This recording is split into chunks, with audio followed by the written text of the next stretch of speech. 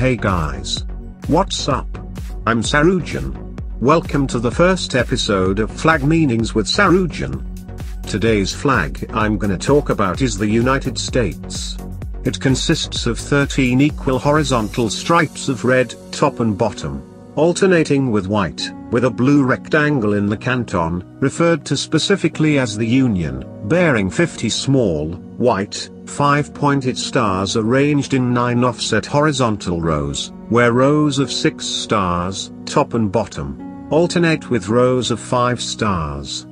The 50 stars on the flag represent the 50 states of the United States of America, and the 13 stripes represent the 13 British colonies that declared independence from the Kingdom of Great Britain, and became the first states in the US. Nicknames for the flag include the Stars and Stripes, Old Glory, and the Star-Spangled Banner. Alright.